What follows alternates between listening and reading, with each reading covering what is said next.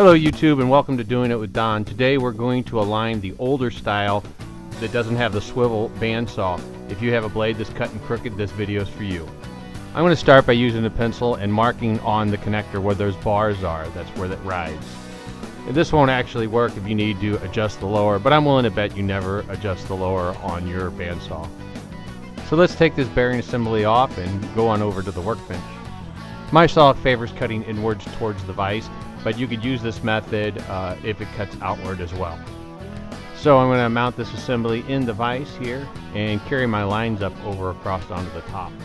Now if yours favors cutting out, or you want full control, you can carry these all the way across so you can get control in both directions.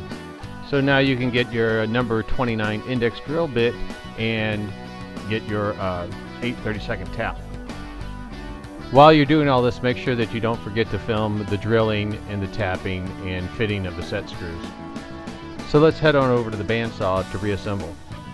Now this is just a matter of aligning the screws up with the rides there and then tightening the bolts.